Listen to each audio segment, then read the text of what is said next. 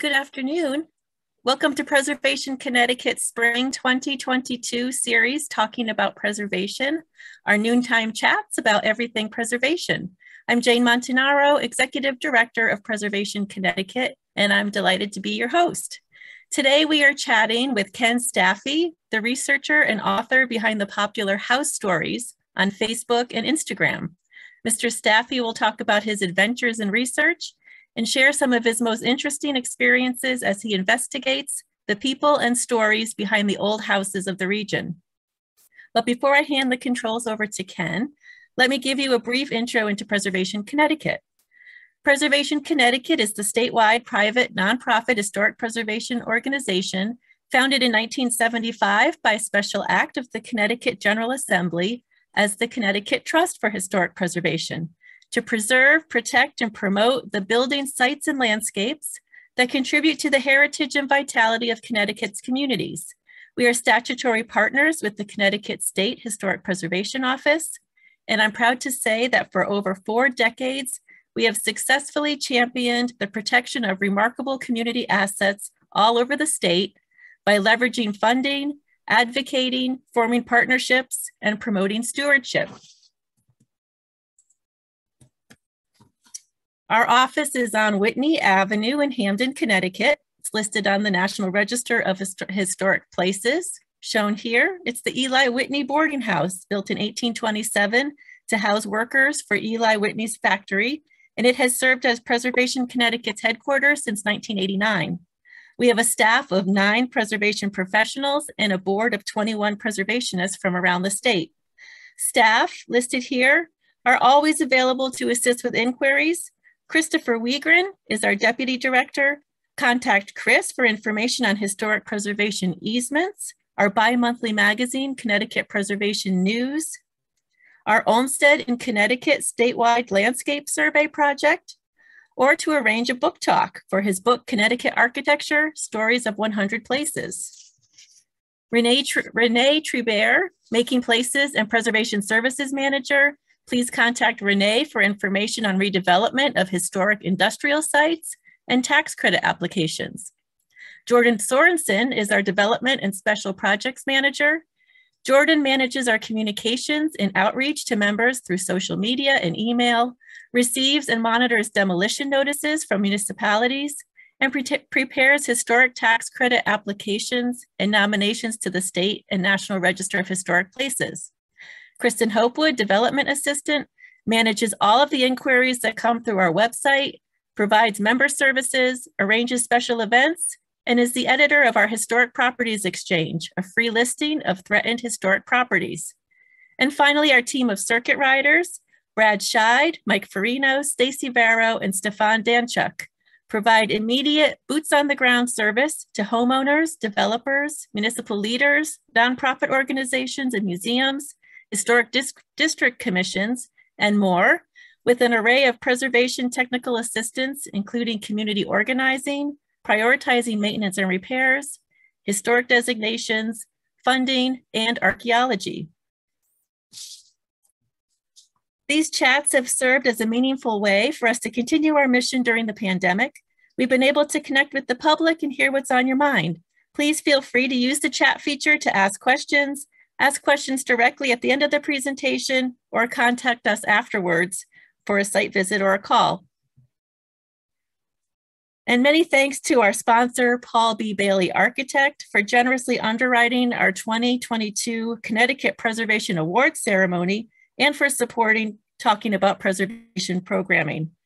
Next week, join us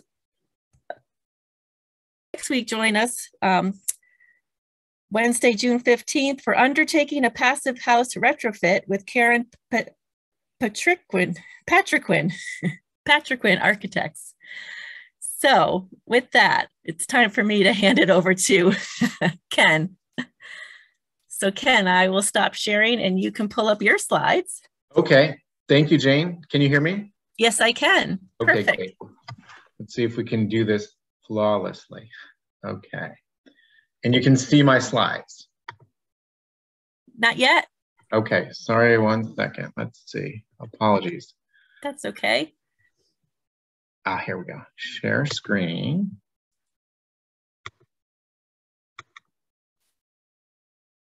And now you can. Now we can, yes. Okay, let me just get it in the mode that we're sharing, slideshow.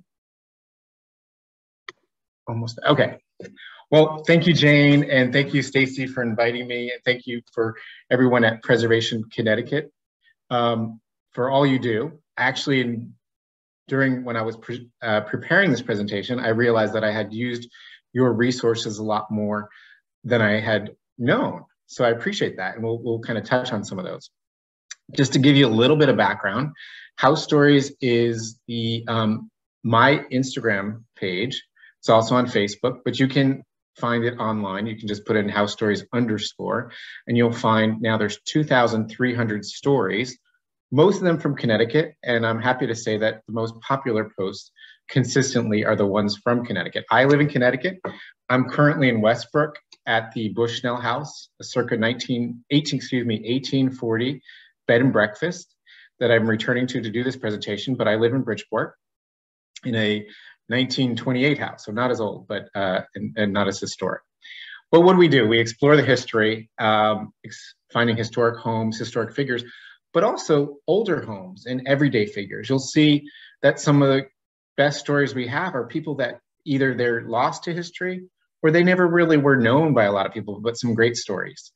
I'm not a professional historian, as I told Jane and Stacy when we first got on. My degrees are in healthcare. I've worked in healthcare since I started at Bridgeport Hospital as a teenager and worked at different companies. So I think the message for everyone here is, as long as you love history, you can find something that you enjoy. You can do this too. You can find out about things that you are interested in and become your own amateur historian. And what do? In telling the story behind the homes, we're telling our history. And even though things are a lot different than they were in 1840, 1672, there's a lot of things that are the same, as you'll see in some of these stories. And the best thing about it, history is accessible more than ever, thanks to places like Preservation Connecticut, Google Books, and other resources that we'll share. I never go, people say, do you go to historical societies? And I love them and God bless them, but I never go to historical societies. I never go to vaults and libraries and stuff. Everything is online. And probably, again, more so than ever, that you'd be blown away by what you can find online. And the good thing is history is all around us. Sometimes basically, most of these stories are just things that I saw a picture past a house and said, that looks really interesting. Let's find out the history. And here we are. So I'm going to go to the next slide. And what I would say is, what people mostly ask me, and I was surprised because I have a friend who has a master's in history, and she said, and she teaches history, she said, how do you find all this history? And I said, okay, well, this is a good place to start. A few weeks ago, I drove up to Wallingford, and actually I'd never been through a lot of Wallingford and didn't realize all the wonderful old houses there. Some of you may recognize the Nehemiah Royce House in Wallingford, which is now part of their Historic Preservation Trust in Wallingford. But if I want to find out what is the history behind Nehemiah Royce House or the Bushnell House right here, what do? I use Google. I use Google Books. Google Books is extraordinary. We may not be the biggest fans of everything that big tech does, but the fact that there are books from 1850 that are scanned in is remarkable. And there's a lot of things that we don't have now. There'll be a history about, let's say, Nehemiah Royce's grandson, and it will be in a book like a Connecticut Quarterly. And that was kind of like, maybe they had obituaries, but then they also memorialized them, and they would put a history of that person in those books, which are thankfully scanned in. A lot of the historical societies have sites that we can use. Some towns have everything online. Some towns not as much, but I did see that there's some more grants to get more things online. So that's exciting, right, Jane? Again, as I said, Connecticut Preservation Connecticut. What's really great, you'll see a lot of the links to historic district filings. And one thing that I realized that I didn't even know was a resource from Preservation Connecticut is the barn, the historic barns. Now there's a lot of things, and we'll go over them in a bit, but barns are a great way that there's a barn tour, there's a resource collecting all these barns. that's the way that I found out a lot of history. So you'll find out maybe who the owner is, the architectural style, and on and on. Also, census information is great. Deb Cohen from Front Door Project, great person, friend of mine. She pointed out when we did one of these last time that we might not have free access to some of these things, but libraries do. So that's a good thing to know. When I hit a roadblock and can't find anything about a house, particularly a house, I don't really touch anything that's less than 100 years old. I don't want to put anybody's personal information who may be alive or their children may be alive. But if you come up against a roadblock, newspaper.com and a couple others are great because you can read the newspapers from 1870, 1920, 1930. And the great thing is those newspapers are totally different than they are today. Newspapers in like 1950 were like the Facebook of today. Jane is going to Rochester to visit with her aunt, and she's going to have tea, and she's going to visit her friends, and that will be in the society page or basically the Facebook page of the newspaper back then. So that's a great resource that probably some people don't realize. Some of them you do have to subscribe, but I found when I'm up against, I can't find anything, that they're kind of a good way to find some hints. Okay, so that's how we start. So we go back, let's go back to the Nehemiah Royce house. I just plug that into Google. What do I find? I find a Wikipedia listing. Historic Buildings of Connecticut is another great site. You might find Find a Grave. Find a Grave is great because a lot of people will do their genealogy and then link back to the grave site and kind of put their family trees on there so it's not behind a paywall. So that's one way. You can start it there. There's some places to start. And then if I keep looking, one of these I think is from the Preservation Connecticut. There's old pictures of the house. You see that the Nehemiah Royce house was red. And I saw there was some people commenting, why is it white? And a lot of houses during that time were not white, but I did read that in the preservation and the restoration, they actually did some paint analysis and they said it was most likely white. So there it is. There's the Wikipedia page. Wikipedia is a surprisingly good resource. And you'll see an older picture here, but there's also sometimes, when they had the Work Project Administration around then in the Depression, one of the things they did to they employed artists and musicians in other ways, but they employed photographers to go do an inventory of these old homes. So sometimes you'll stumble upon those and they're like 1938, 1940s pictures of these homes that are great. And some of them, unfortunately, are no longer with us. So those are some resources. And here's one, and we'll get into it in a second, but this is actually a resource from the 1800s. And by the way, if there's any questions, let me know, Jane, because I can't see them readily. Feel free to jump in.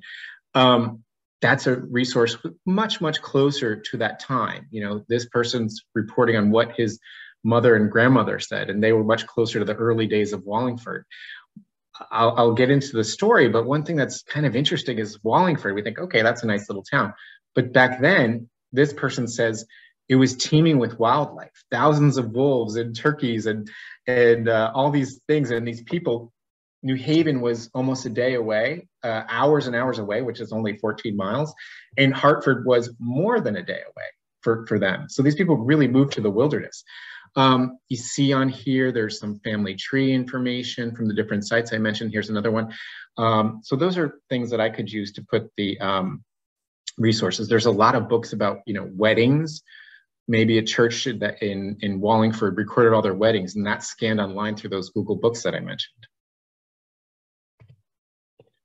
But one thing you have to be afraid of, I called them earlier false friends, like we say in language, that there's things that can lead you down the wrong path. And a lot of people with good intentions they'll kind of put some mistaken family trees up there. If you've done some of your own research, you may have come up against this. A lot of times this is because people have the same names or similar names. Even I saw this with Nehemiah. Nehemiah was born in 1630. This house was built in 1672 or 1670 in Wallingford. But there's a son Nehemiah, there's a grandson Nehemiah, and so that could get confusing. Also, something that we don't do now is the family, if they had, let's say, Nehemiah and Hannah Morgan Royce, if they had a child and the child passed away, let's say they had a child, Anna, the child passed away, they would name their next daughter Anna. It's a nice tribute. Right now, we might think that's a bit morbid, but it also can get you down the wrong path when you're looking at histories of family trees. Also, cross family trees, like I said, wrong generations, or just lots of people in the same town with the same name. So we look at Mindwell Royce. That's a third generation Royce from ones we're talking about. Her father is Benjamin Royce. And guess what her husband's name was? Benjamin Royce. And I went backwards through those family trees, and it's not like she married her first cousin or anything, but that can get confusing, right? So those are things to watch out for. The good thing is, at this point, 2022, a lot of people have already done their research. With the Royces, there's people who went back to England and looked through the records, and they said, okay, because the Robert and Mary Sims Royce, they went back and they said, there's too many people conflicting. They said, okay, this has to be this one, Robert Royce and Mary Sims from Somerset or thereabouts. And this is the family. Okay, so what does this let us come up with? What do we find out that goes, what's the story behind the house? The Royce family came to America aboard the ship, the Francis, in 1630 as part of the Great Puritan Migration. I'm sure everybody's familiar with that. That started with the Mayflower and the other ships, but they came across on the Francis. They eventually settled in Stratford and then New London, so some of our earliest towns. David, the father, he bought lots in Wallingford for his sons Samuel, Nehemiah, Isaac, and Nathaniel. And as I said, Wallingford was very isolated at the time. I mean, think about these people who giving birth with no doctor around and so on. Obviously no hospitals or anything like that. And what else do we find? 38 proprietors settled the town. That means that 38 men, unfortunately, that was the custom of the day. 38 men were the people who signed. They purchased land from, variously attributed most likely to the Quinnipiac. They purchased the land, 136 residents, 36 men, 34 women, 56 children. And those people included the oldest person to settle Wallingford was Catherine Miles. She was 85, but I guess life in Wallingford wasn't so bad because she lived to 96.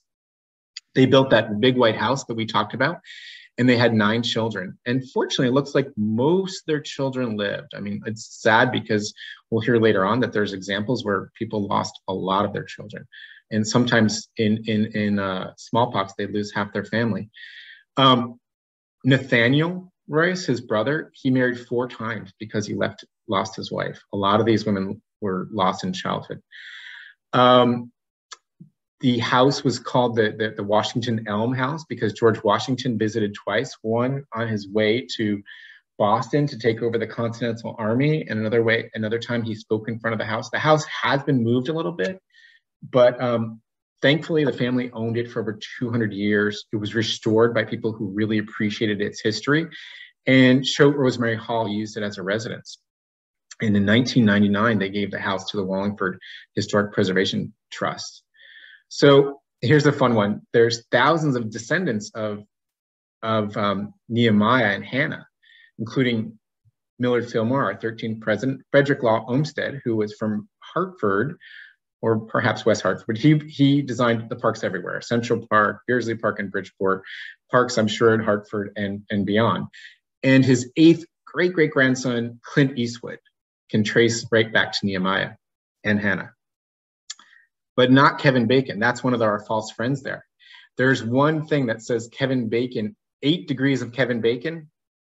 When you look back, it's not true. Somebody was tripped up or having a little fun with our history there. So that's the Royce house. Kind of gives you a little how the sausage is made with the historic house stories. Let's go into some other stories. I thought that would kind of give you an idea of how this works.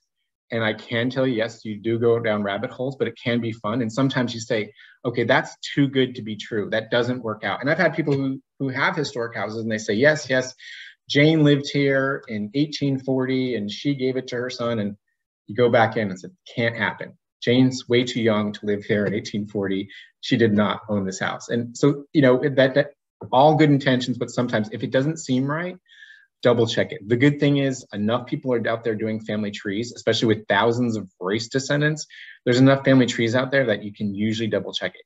If it doesn't, if I can't double check it, I usually leave it out, skip it over. Because there was another family tree for Nehemiah and Hannah that was totally off base. Mercy's and Marcy's and stuff, and they're not their children. Okay, so just to give you an idea, I'm here at the Bushnell house. I think you can see the mantle beside me, but it's a house that was built in 1840. The Bushnells had settled Saybrook after Francis had sailed on the St. John with his daughter Sarah and Rebecca.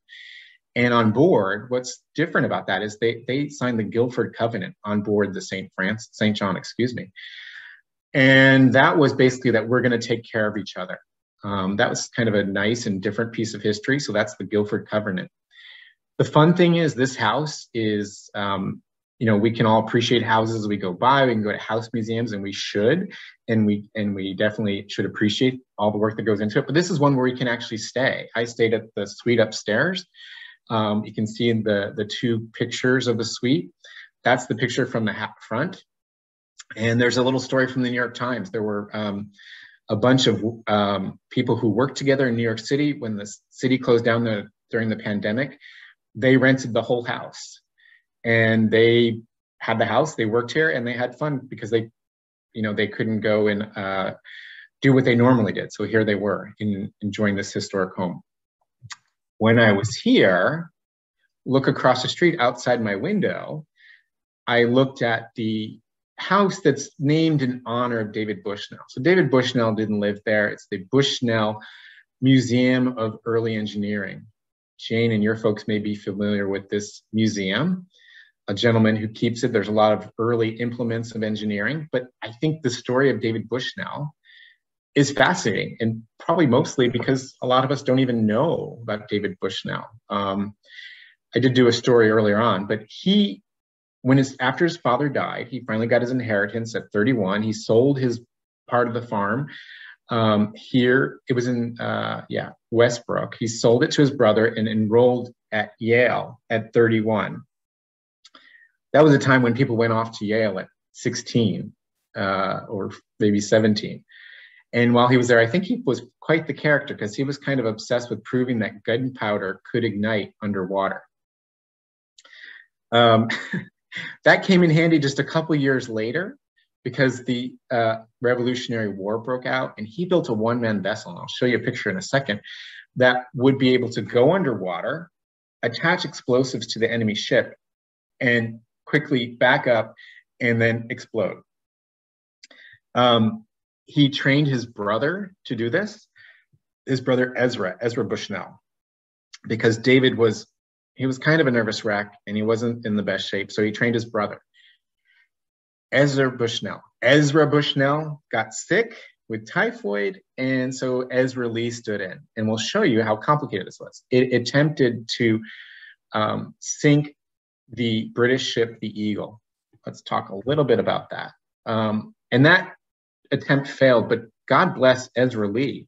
If you look at this thing, there's only 30 minutes of air in this capsule that they called the turtle because it kind of looked like two turtle shells put together. Pretty amazing that it was watertight, but he'd have to ballast, let some water in and out to go up and down. He'd turn the rudder to move backwards and forwards in the water, and then turn another device to go up and down. Can you imagine doing all these things, 30 minutes of water, getting up to a ship, turning a screw to attach a bomb? So he gets up to the Eagle, goes to attach the bomb. He comes up against the metal plate and can't get it in.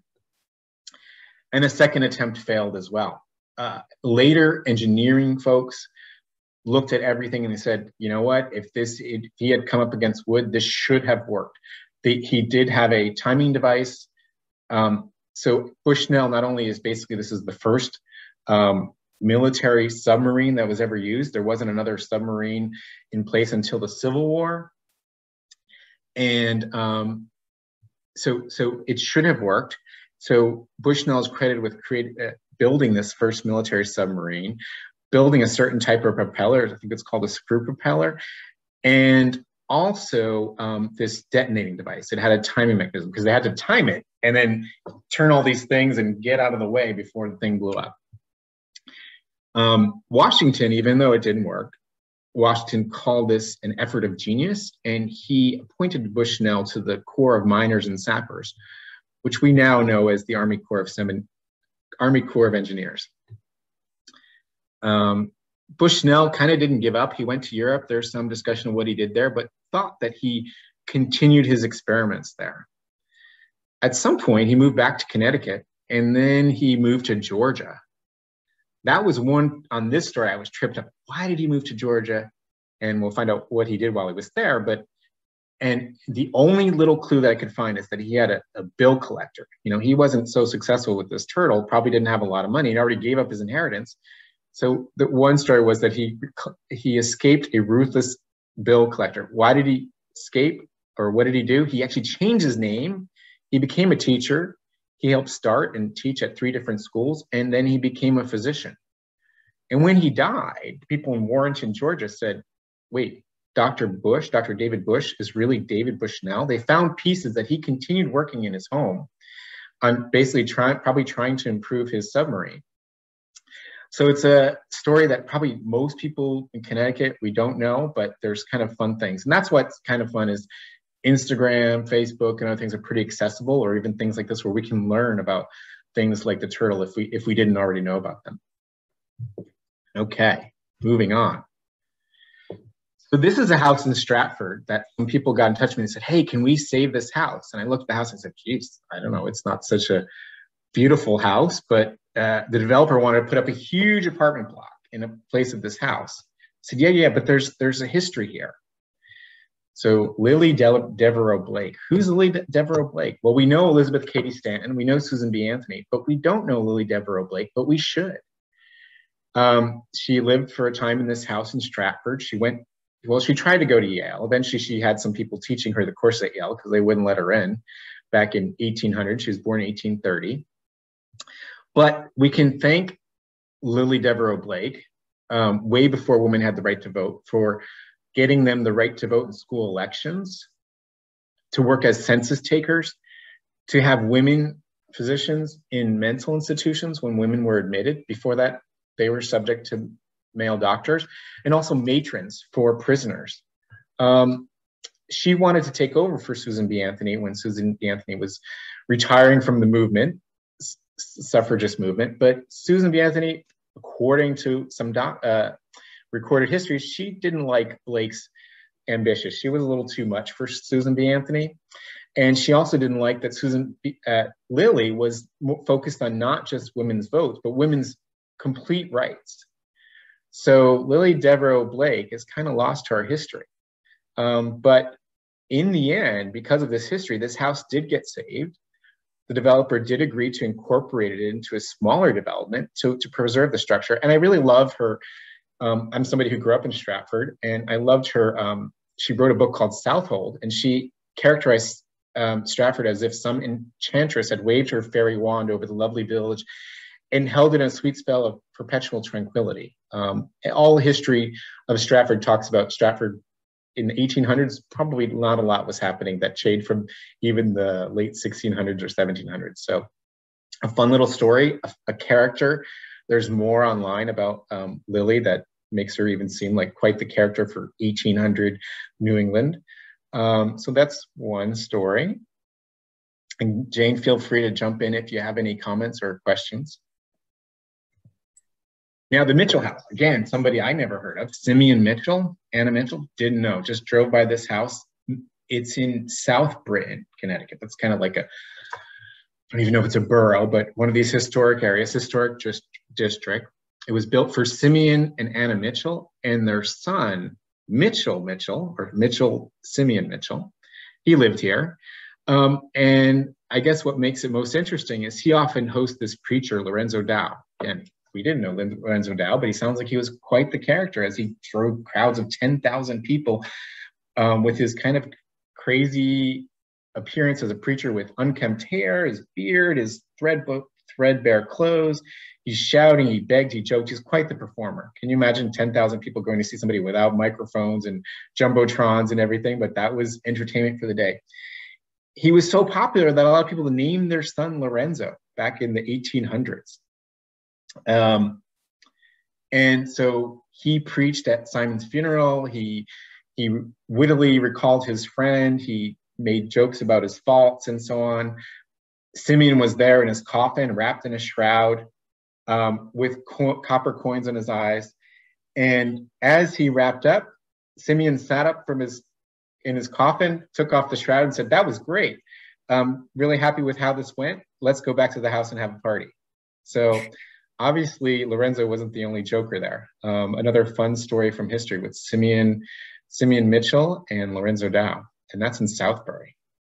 Again, go by the house, looks like an interesting house. Wouldn't know that there's all this history there. All of this, again, found online.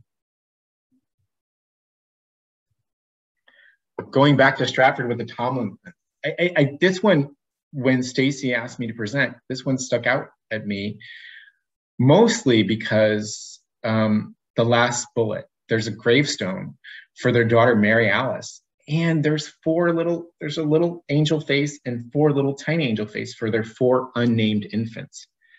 And you can see this not too far from their house. Their house was moved from Main Street, but this is now on Elm Street in Stratford. But let's look a little bit at their history. Agar and Mary Tomlinson, they built this house in 1772. So about the same time that Simeon was building his house, Simeon and Anne, I believe, they built this house. But by then they already buried 5 of their children, 5 of 10 children. So Agar was a physician, He studied at Yale. He died at 53, and then 10 months later, his daughter Katie died. And then in reality of the time, sadly, his will included his property and 2 enslaved women. Excuse that misspelling. It's 2 enslaved women. By the time Mary died at 78, she had buried 9 of her 10 children. I mean, unimaginable, and her husband. And as I mentioned, that gravestone, which is still there in Stratford. But their house still looks great, right? From 1772. Okay, so, one of the things is that history is all around us, particularly in Connecticut. We have treasures. And I would say also that, I think that in Connecticut, we may not know this, we may not appreciate it. Probably Jane and her folks do because of all the work they do. I think we do a better job of preserving that history, not only the structures, but the history behind the structures. Like I said, you can go on a barn tour and all the other resources that there are there, the town green tour, the historic districts, the mills, creative places, all with Preservation Connecticut. I go to Boston, Massachusetts, the cradle of liberty, supposedly, or whatever, Tea Party and so on. It's really hard to find resources. Maybe they're they have so much of it that they don't preserve it. But we do, we're lucky, and not in other parts of the country. If you want to visit, I urge people to get in the middle of history. There's historic homes in all corners of the state. We have a small state, but there's history everywhere. I looked up last night as I was wrapping this up on CT Visit. That's basically the Connecticut tourism site. There's so many historic attractions, not only house museums, but different things. There's, Mystic Seaport, which is a living museum, much like Sturbridge over the border in Massachusetts. And those are great because they have got folks who are in character. But I mean, I was shocked at all the things that I had never even been to or even heard of. Like I said, all the stuff that Preservation Connecticut does, online resources, local historical societies, and all the good work that they do. And not only do they do, and Preservation CT does this too, is they save some of our history. They save a lot of our history. There was a time, I live in Bridgeport. There's a lot of treasures that were lost. The Wheeler Mansion and all the great buildings downtown that were knocked down. But, the good thing is a lot of times now we will give pause, like Lily Blake's house. We'll try to save it, try to save that history, even if it's in some way, rather than knocking it down. So I wanted to say thank you for everybody who does work to save our treasures and our history and those people who are part of it. And we can do that anyway. We can pay tribute to those people, like doing anything, staying in a historic inn or visiting one of our museums. And by the way, Mark Twain House is a great museum. I just think of, there's a plant in their solarium that was there when Mark Twain was there. How cool is that? Right down the street, Harriet Beecher Stowe's house. So I say support historic attractions and offerings. And the good news is on Saturday, according to CT Visits, on Sunday, no wait, Sunday, June 12th, I guess Saturday, is the day that we can, there's open house. And you can visit a lot of these sites for free. So I want to thank Preservation Connecticut for inviting me to present. If you're interested in learning more of these stories, you could spend a lot of time looking at the 2,300 histories. There are a few repeats, and some of them are worth telling. There's a few three-parters. I used to kind of give like, okay, this is kind of history in Twitter size, and now I dive a lot deeper. And again, sometimes I tell it in 2 or 3 parts, but sometimes there's so much great history to share that I'm happy to do it. I'm going to see if there's anything in chats that I should, sorry, I'm trying to see the chats. Thank you, Has there Ken. ever been a house that I can't find the history on? Yeah, those are the ones you don't see on house stories. There's definitely some houses that you can't find on. That's kind of like when I've gotten to the newspaper pages, that's when I kind of give up. But then I'm surprised. Like there's one house I couldn't find anything, and I found this whole crazy story of somebody trying to take someone's inheritance and drug them and all these things, obviously not in the 1800s, but Ogden House. Yes, I've done the Ogden House. Yes, you'll find history. And the Ogden House is a museum in Fairfield. Jane, correct me if I'm wrong, but it's a museum. And what's the great thing is a woman who was an antique dealer in New York of French provincial antiques actually wanted to have a summer house. So she bought this house that was falling through the floor.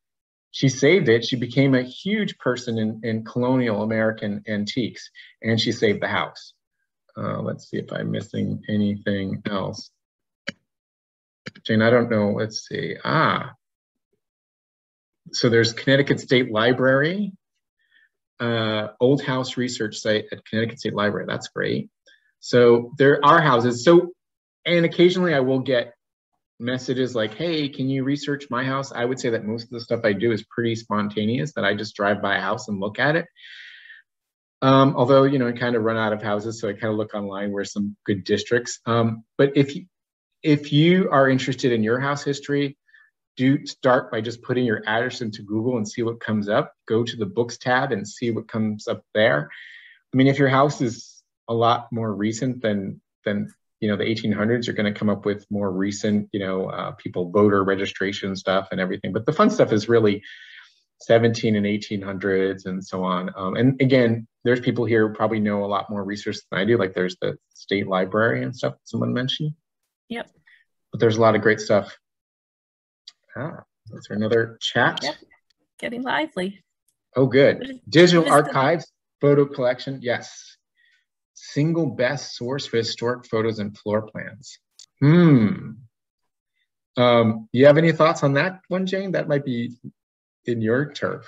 Yeah, I think like Bryna said, the digital archives, Connecticut Digital Archives is a good resource for that. Yeah. And I would just say that you'd be surprised at what's on there, what's out there. There's you ever see those books? I just saw one at Walgreens this morning, like Historic Saybrook or something, and they kind of take pictures from the historic archives and put them into books. But that's a great resource. And sorry that I'm not as familiar with that. Yes, library, exactly. That's the one that I was thinking about. The Historic American Building Survey has the floor plans and great photos from 1940 that, the house, no matter what they did for preservation between then and now, is not going to look like it did in 1940. And that's wonderful. And some people have worked to preserve the houses. I think the one thing that's kind of exciting is we all know that prices have gone up, and that's not good for people who are trying to buy and move to Connecticut. But I think a lot of people have taken a second look at historic homes.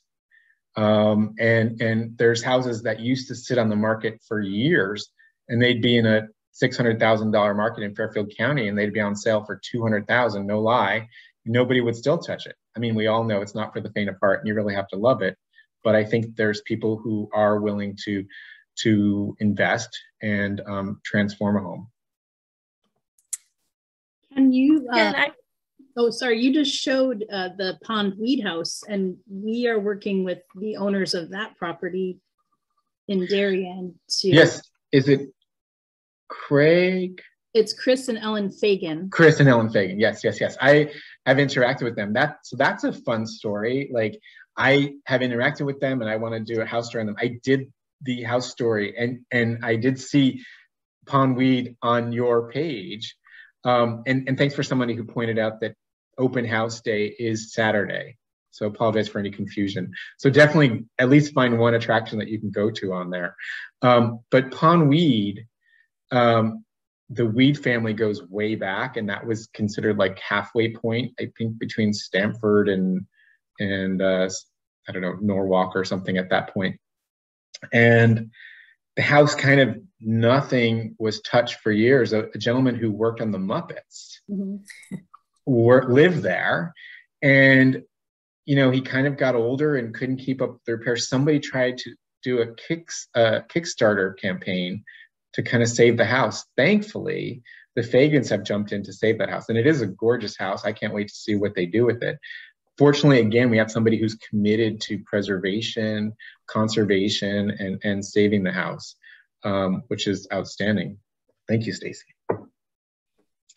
Credits and grants for people who want to buy and renovate a historic house. I know that the preservation folk can speak to this, but I can just say that I do hear that there's tax breaks, but I'll let Jane, Stacy, whomever speak to that much better than me.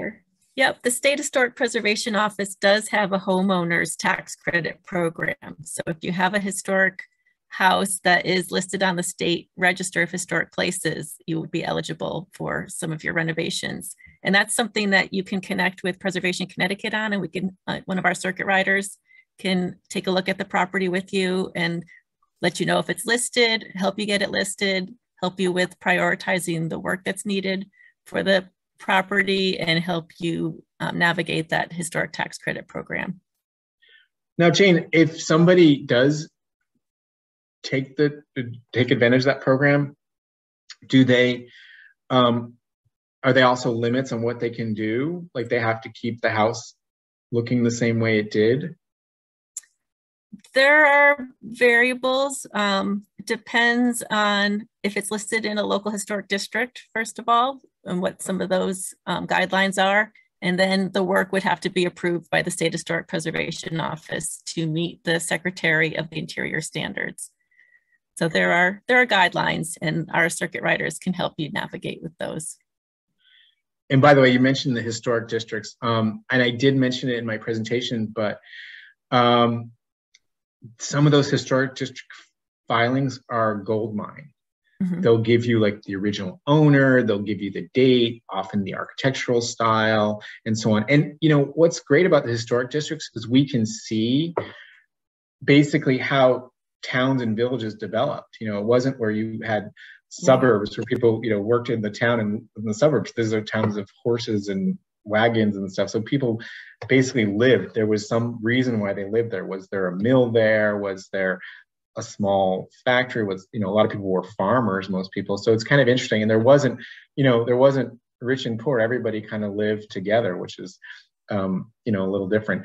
So Jane, I don't know if you probably see the question, how difficult is it to get a house listed? It's a process that, again, our circuit riders can advise on.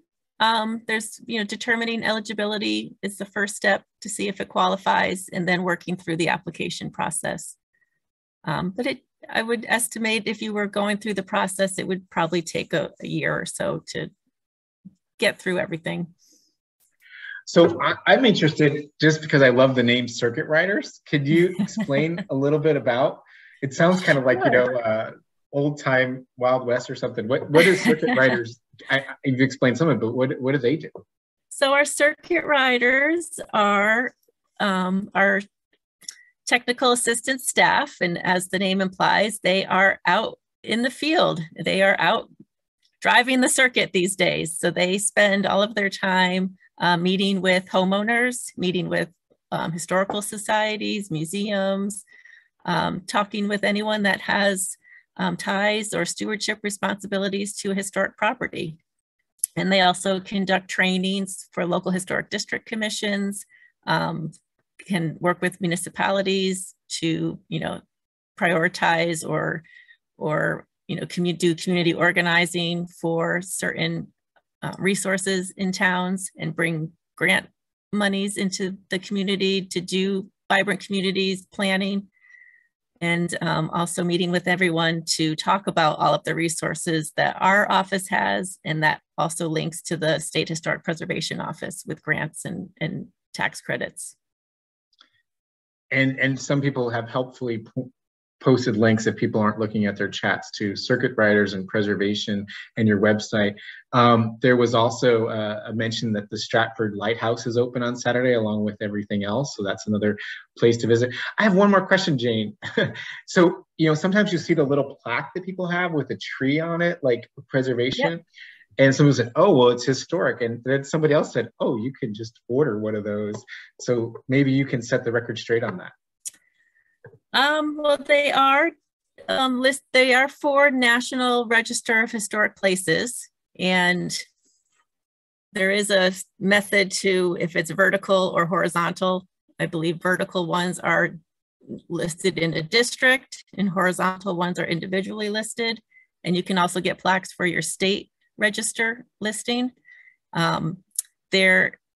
You can go online to see if you're listed and purchase the plaques. Yes. Okay, interesting. Thank you. And then John Kelly, my new Facebook friend on House Stories, he's asking, where would you find historic district filings for Windham, Connecticut? On our website, historicdistricts.org, or if you can go to our main website, preservationct.org, it's easier to go to the bottom of the homepage and just find all of the other websites there.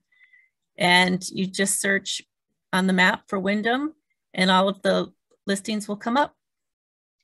And what's kind of fun, Jane, is you can see a lot of these listings in their original form.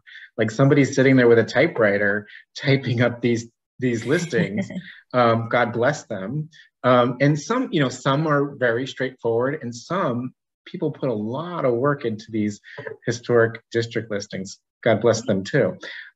So thank you, Jane, and your team for keeping all these resources available. Well, thank you for exploring them all and sharing with everyone how much you use them. I know we keep track of the data analytics of how much the websites are getting used, and we see that they're being used, but to have someone talk about how they really do go in there and use them is really satisfying. Yeah, and I think what's great is, hopefully things like this, people can get a little more awareness. And someone else posted about the NPS website. So there's, for more information on registries. So there's I think the biggest takeaway is there's a lot of information. Maybe your house maybe hard to find something, but there's a lot of information about all of the communities around us here in Connecticut. Google Books. How do you access? Sorry, Jake. Yeah. So if you do a Google search, let's see if I can go back to my slide. If I go to my Google search, and I move my chat, there's a tab where it says more, and one of the options is books. And that's where you'll find amazing information. That's where I found that Wallingford was teeming with turkeys and pheasants and wolves back in the day, from somebody who was, much closer to the time than we are. So that's a great resource. It's not always one of the options up front. In fact, another presentation I did, most people hadn't heard of it, but it's great. Sometimes you'll find something as random as 1919 automobile registry.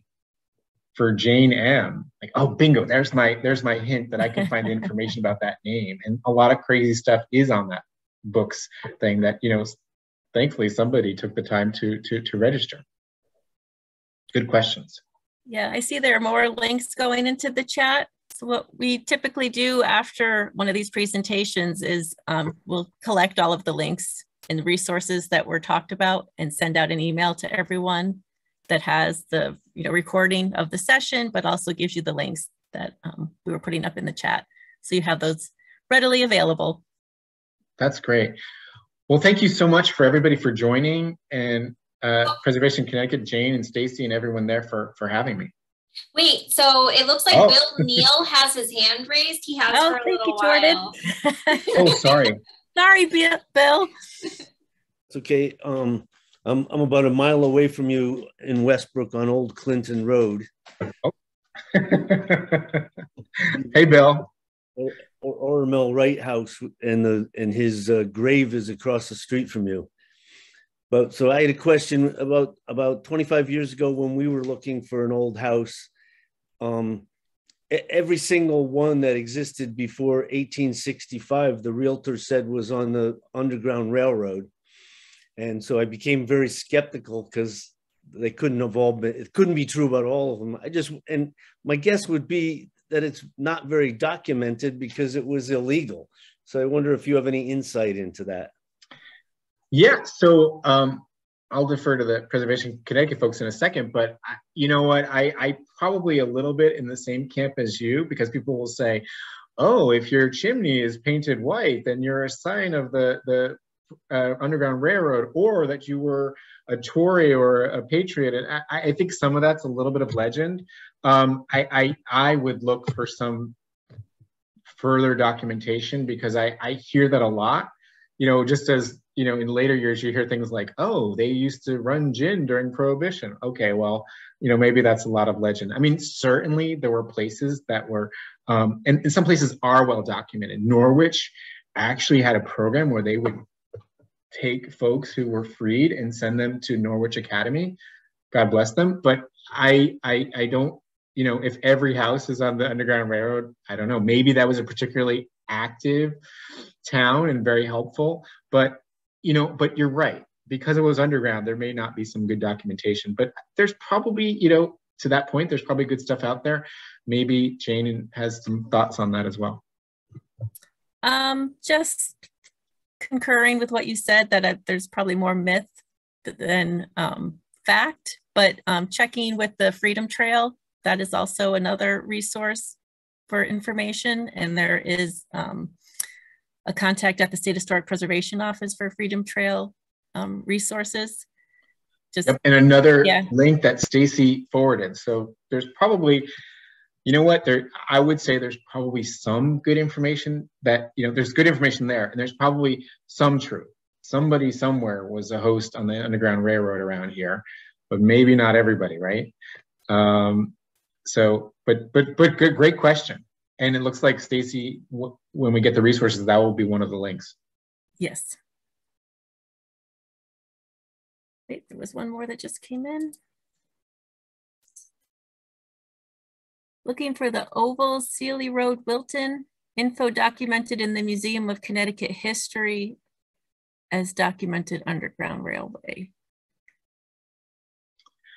Well, I'll let you maybe speak to that one. I can speak a little bit to Little Liberia, that there is a woman, Miss Tisdale. Her first name is gonna escape me. Maisa. She is devoted her life to reviving those Freeman House down on over by you. If you're coming up 95, you'll see the smokestack, the candy stick smokestack, and there's two houses, and they are broken down. She's tirelessly trying to raise money and awareness, but I would say if you ever hear of a talk or you find something online with Maisa and other folks, there was a professor once at Housatonic speaking. This was a refuge, an oasis for freed folks who were formerly enslaved in Bridgeport. And there's, firsthand accounts of people saying forget Baltimore, forget Martha's Vineyard, come to Bridgeport. The cool air off the water is like nothing you've ever seen. And there were businesses and so on. So Little Liberia is great. I would get in touch with Maisa. Maybe folks at Preservation Connecticut have some thoughts, but there it is, Freeman Center. Hopefully we will get those homes turned into some sort of museum, because it is a treasure and that story needs to be told, that most of us aren't even aware of. Yeah. And I don't know. And they've been doing a lot of work behind the scenes getting that center off the ground. So we will see changes happening there pretty soon. They've done a lot of fundraising and a lot of building partnerships. It was listed with the National Trust as one of the 11 most threatened a few years ago. Those buildings will be coming online pretty soon.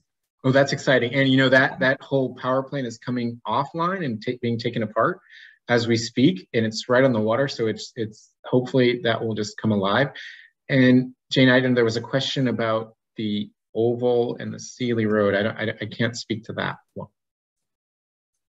Yeah, I think that maybe goes back to our general discussion about resources for the Underground Railroad.